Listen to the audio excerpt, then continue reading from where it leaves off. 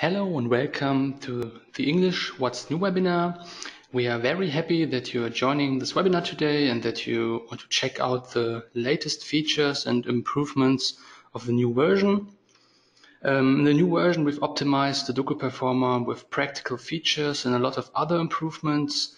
And I would like to take this opportunity to thank all of our customers from the entire Docu Performer team. Thank you for all the feature requests and the reported tickets. You have a big influence on the fact that Docu Performer is optimized and improved release by release. Okay, so let's start with the presentation. In a few days, you will receive an email.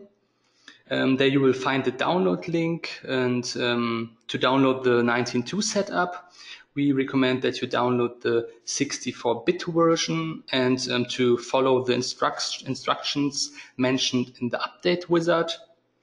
Please pay attention to the important notes regarding the update in the email. So please create a backup of the database to avoid data loss, and the minimum version of your current Docu Performer version must be 15.1 to update to the new version 19.2. A new license is not necessary, and I highly recommend our step-by-step update instructions in our user manual.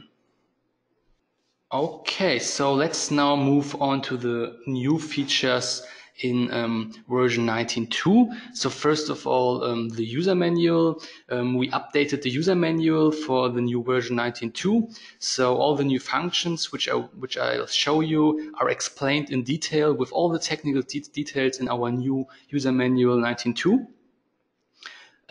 We update the user manual every major release, and besides the fact that we add all new functions of the respective major release, we also optimize the quality of the user manual from release to release. So we add more pictures, videos, and other helpful links into the user manual. Okay, so let's start with the first function. Release 19.2 makes the documentation concept of Docu Performer even rounder with the automation tool. This function has been on our agenda for a long time, and starting with the new version, it will be possible to schedule document creation so that it can then be performed automatically in the background. So let's have a closer look at how this automation tool works. So first of all, you have on the left side the Docu Performer. In this Docu Performer, you can create scenarios if you license the commenting module. And after this, you can select the scenarios which should be exported automatically in the background. You can select the scenarios, then you can select the target group specific settings, for example, like the settings variant or the comment variant, the language or the word template. So you can also select one scenario more than one time. And after this, you have to go to the automation tool, and in the automation tool, you can then select at which time the export should take place. And you can also select the file path, so in which folder the created documentation should be stored. Yes, and then as you can see, the scenarios, the documented scenarios will be stored in the defined file location, and your colleagues have access to daily updated documentations. If you want to ensure that all users can have access to the documentations, we recommend to define as the file path to define a SharePoint so that all users can access to the documents. Okay, so the next question is how you can access to this automation tool. So the first thing that changed is that the sync tool becomes the automation tool. So with the sync tool, only synchronizations could be scheduled in the past, But if you update the sync tool with the new version 19.2, or if you install it completely new, then you have also the automation tool on your laptop. And as we have seen before in the illustration, the scenarios must be selected together with the target group specific settings in the Docu Performer. So as you can see here, you can click on this button in the scenario view, and then you have the possibility to select the created scenarios. And as I said before, you can select the settings variant, the documentation language, also the comment language, and all other target-specific settings. Next, certain settings must be made in the automation tool, as I mentioned before. So first of all, here, if you open the automation tool, then you can select here the path where the document should be stored. And with this button, you can also select the time at which the export is to be executed. We recommend that the files should be stored in a SharePoint so that everyone has access to the documents. And we also recommend that you set the time for the export tonight so that the latest documentation is available during the day. Some additional information, you need to install the Windows services to ensure that the documentation, that the automated documentation are executed. So this can be done via the automation tool. So an admin has to open the automation tool, and then he can install the Windows services, the needed Windows services. Yes, and another point is that planning inside automation tool should be done by a central instance. So the idea is not that every user should make individual schedules. The only thing that the user should do is that he should select the scenarios which should be considered for the export. Okay, then we have some restrictions. So in the current version, so this is the first version of the automation tool, our aim is to optimize the automation tool and to ensure that we can improve the functions of the automation tool. So the first restriction is that it's not possible to export the image of the data flow.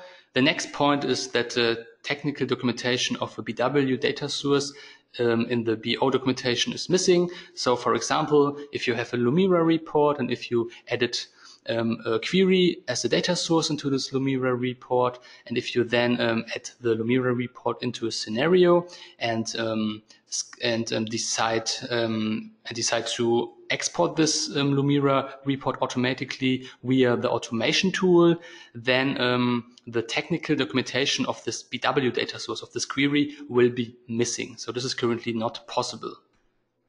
It's also not possible to insert the version of the scenario into the file name of the document, of the exported document, because the documentation is always overwritten. So the idea behind this is that you have always one document that is one up-to-date document in your folder, and not several different documents with different names. So this is not the idea behind the automation tool. The idea is that you have one document that is always up to date.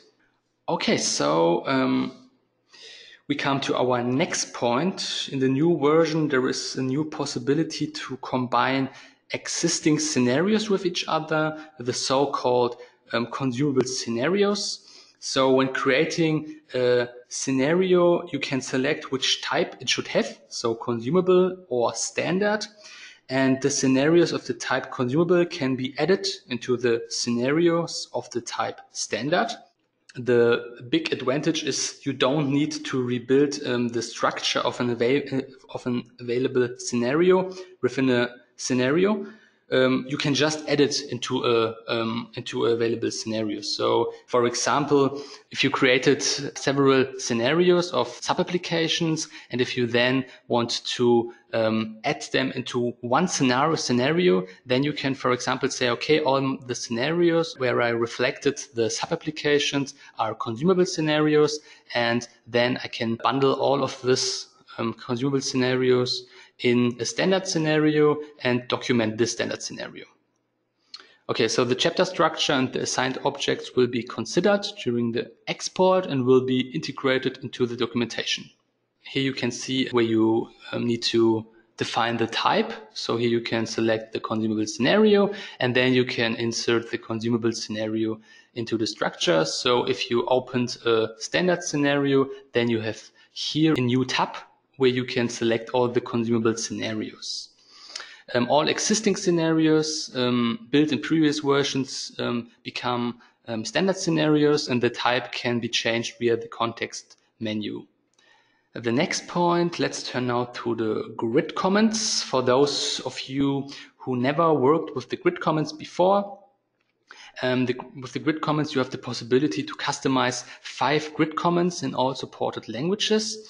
In Docu Performer, for example, one grid comment could be the application, another grid comment could be responsibility, and these grid comments can then be inserted into the entity grid. So you can add a grid comment for specific entities, and this makes it possible to filter according to certain values of the grid comments within the entity grid. So as I said, as you see here, this is, for example, one grid comment module, and then I can define a grid comment for each entity, for each synchronized entity. And after this, I can filter for this for a certain value. The editing logic has been changed in the new version 19.2, so now it's possible to edit grid comments directly in the entity grid, and the mass editing is also possible via copy and paste. You can also delete it really fast. We will see it on this slide. So as you can see, you can add directly new grid comments into the entity grid, into the fields. You can copy them, you can paste them into the grid comments, and you can delete them and confirm that you really want to delete them. As you can see, multiple languages can be displayed in one entity grid. This is also possible. So in this case, we can also add the German status here and then edit both entity grid at the same time. We also changed the column chooser, as you can see. So now you have 2 tabs. First, the metadata, all the information that we get from your SAP systems, and then the custom data. There you can find all of the grid comments and also things like the last documentation, the date of the last documentation, the assigned layers, or the assigned scenarios.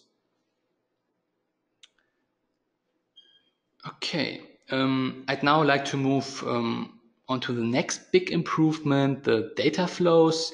In older versions, it was only possible to display the data flows for BW info provider. Now it's also possible for other object types, as you can see for HANA repository views, for ABAP CDS data definitions, and also for DDIC views.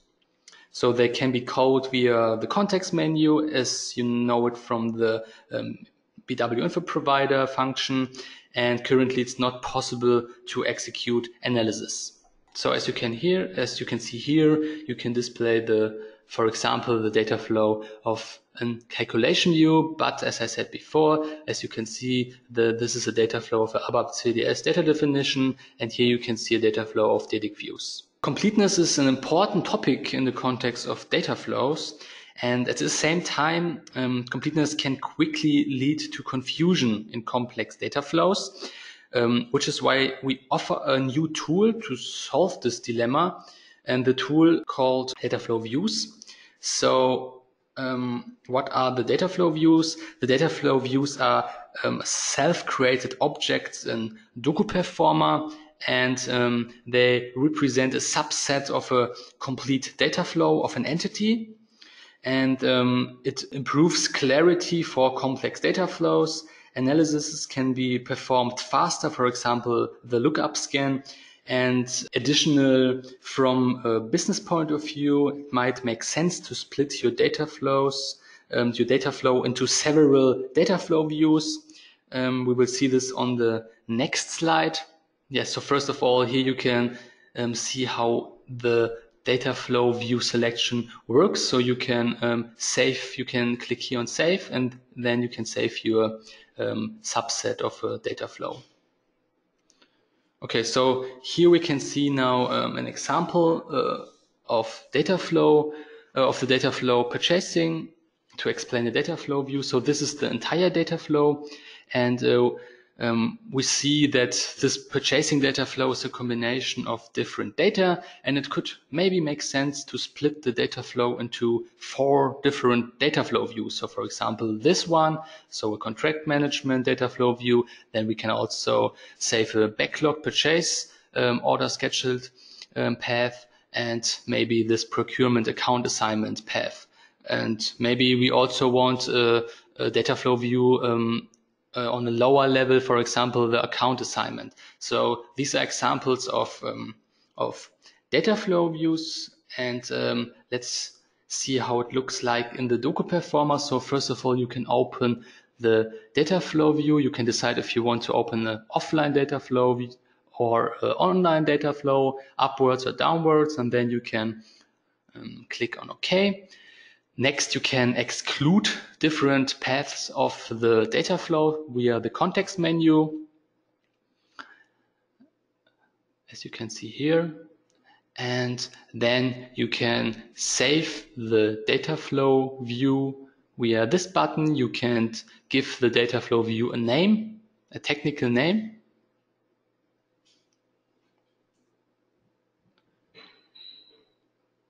And then we can, for example, open another offline data flow view just to show you how you can afterwards select your created data flow view here. And then we see the previously created data flow view. Okay, so this is the data flow view. We have a lot of additional information in our user menu. So if you need further information, then I recommend you to check our user manual. The next topic deals with the module modeling. So HANA Composite Provider can be imported into the software now together with their part providers. It's also possible to import a multi-provider and then transform them into a HANA Composite Provider. The possibility of the modification is that you can, for example, rename the part provider of a HANA Composite, of an imported HANA Composite provider within the Docu Performer. You can replace the part provider, but it's not possible to change other settings in the HANA Composite provider itself. So this is not possible. And afterwards, you can export the new HANA Composite provider into your BW for HANA system. We implemented a new setting. The setting BW for HANA object types was added, and it's perfect for the BW for HANA migration. So if you click on this setting, then as you can see in the table, multi-provider will become HANA Composite Provider, and then InfoCube and Data Store objects will be transformed into RDSOs. Here you can see once again the setting. You can find it here in the import view, and if you then click on import as, then you will find in this menu the BW for HANA object types setting. Okay, the next point is the where used analysis of multiple entities. It's a further optimization that we did in the new version. So the where used can be executed for info provider, for info objects, navigation attributes, queries, and a lot of other objects. And as a result, you get a really detailed report about the usage in other workbench objects, as well as in ABAP coding and also in other BO reports. And we improved this function because this analysis can now be performed for multiple objects simultaneously. So the results will be displayed combined in one workspace, and it can be executed via the context menu of an entity in the entity grid or in the analysis itself. The usages will be listed below each other, and as you can see here, this is the generated list.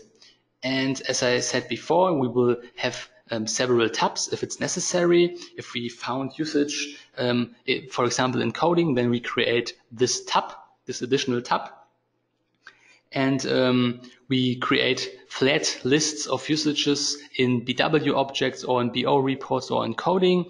And we also create a Docu Performer also creates a list with tree structures of nested usages in reporting elements or process chains in the last tab here. Let's check how it looks like in Docu Performer. So you can open the function.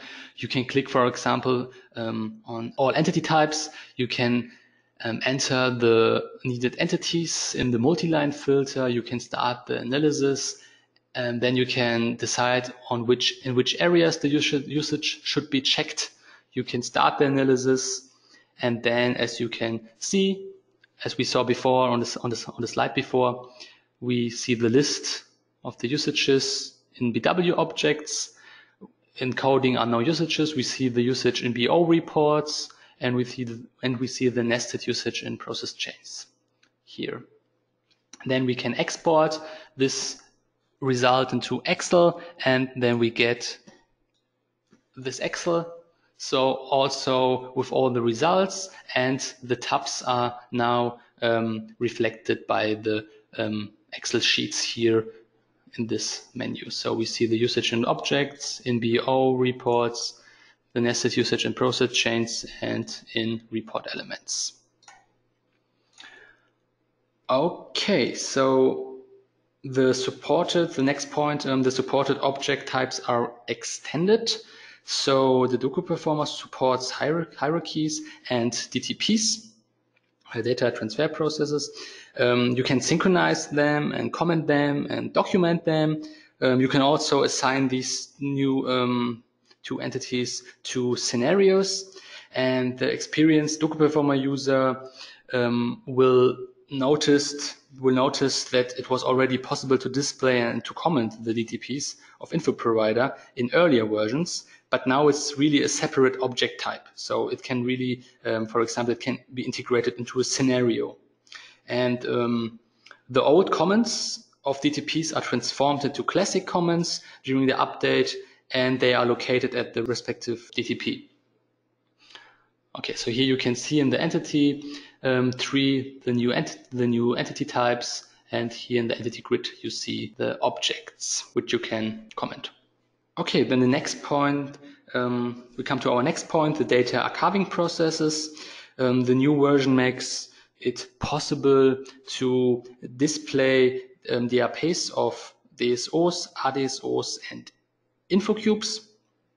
They can be called from the context menu of the respective info provider, and they can also be commented and included into documentation. So as you can see here, I opened the context menu of an DSO, and then I can go to others, and then to show data archiving processes, and then this list will be generated, in which you can comment if you right click on the DAP and click on show comment. We have a lot of other improvements. For example, it's now possible to display the info areas in the entity grid for info sources. Hungarian and Croatian was added to translations. It's possible to show the general Docu Performer settings only once in the documentation. And another point is that now you can show the entire coding of a customer exit variable. Some information about this topic. In previous versions, it was only possible to display the code step by step, and only the code which is done in these steps. And we didn't display, for example, the declaration of variables. And with the new version, it's possible to display the entire coding. So not only the coding between the steps, and to be able to display the entire coding, you must first tick a checkbox in the settings. But for more information, you can check our user manual. We describe it there in detail. In the new version, of course, not only the BW component was improved, but also the BO and HANA components. So, for example, we added a new analysis function in BO. So now it's possible to resolve one or more promotion jobs, and it's possible to list all the entities of one or multiple promotion jobs, and the contained objects will then be displayed in a list. And as you can see here, you can find this function in analysis reports, and the list can also be exported to Excel, and you can execute the naming convention check. We can see here this function. So as you can see here, first of all, you can select the folder. Then we display all the promotion jobs of the selected folder. You can select one or multiple promotion jobs, click on Resolve Promotion Job, and then you see all the objects of the promotion job. And as I said before, you can click here to export the list as an Excel document, or you can click on this button to execute a naming convention check. But before you do this, you have to define naming conventions for each BO entity type in the function naming conventions of BO entities, that you can also find here in analysis reports. Okay, let's turn now to HANA. With the new version 19.2, it's now possible to synchronize, to comment, and to document HANA catalog entities.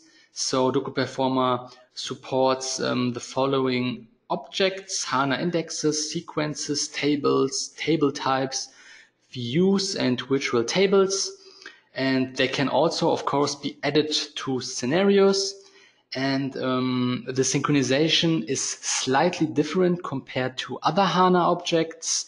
We can see this here. So as you can see here, we added some filters, and you can use these special filters to specify which entities should be synchronized. So initially, namespaces are inserted that are not to be considered for the synchronization. And the reason is, if the filters are not set, there are many objects from certain namespaces that are not relevant. And this leads to the fact that unnecessary data is stored in your Docu Performer database. And this is also not good for your performance. So this is the reason why we inserted these values initially into the filters. You can, of course, if you need some entities of this namespace, then you can delete the excluded values and save the selection. So let's look to the future. I'd like to give you some few details about the features of 19.3. So first of all, we plan to improve the scenarios. We want to improve the UI and the logic, the entire behavior of the scenarios. So this is one point. We also want to make it possible to analyze and compare multiple entities in one workspace. We also want to add new Lumira functions. For example, like add the Lumira into other BW functions, like the way used analysis. So if you analyze the query, then it should also be possible to check if a query is used in a Lumira report. We also currently running a proof of concept for the Confluence support and for SAP Analytics Cloud. Yes, so if you want to try all the functions, if you want to try it yourself, or if functions of certain modules have been shown that you find exciting, and if you haven't licensed yet the modules or components, you are welcome to contact us. So we can do an individual webinar in which we can show you the functions live in a web session, and then we can also answer all of your questions. You can also test all functionalities of the Docu Performer for 60 days in a trial phase. And of course, we are also always very pleased when we have the opportunity to present functions on site at your system, so that you can see the advantages of Docu Performer directly. And this brings us to the end. So I hope I was able to show you the exciting new features of the 19.2 version today. This was only an overview, so check out our user menu to get more information. We created a What's New page in our user menu. So on this page you can check all the new functions and also all the technical information. Thanks for your attention. I hope to see you again at a future webinar. Yes, I wish you a nice day. Goodbye. Thanks.